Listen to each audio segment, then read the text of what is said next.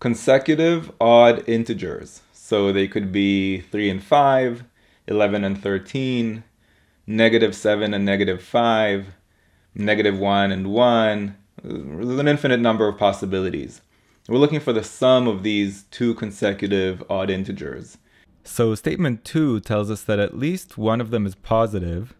Okay, so maybe they're both positive, maybe just one of them is positive. It could be that they're -1 and 1. It could be that they're 999,999 and 1,000,001.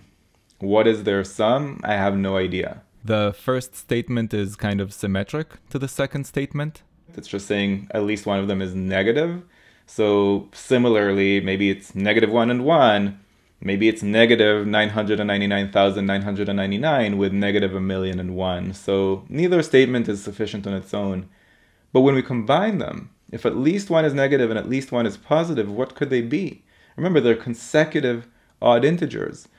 The only pair that is possible when we combine these statements is -1 and 1. Do we know the sum of that pair? Of course.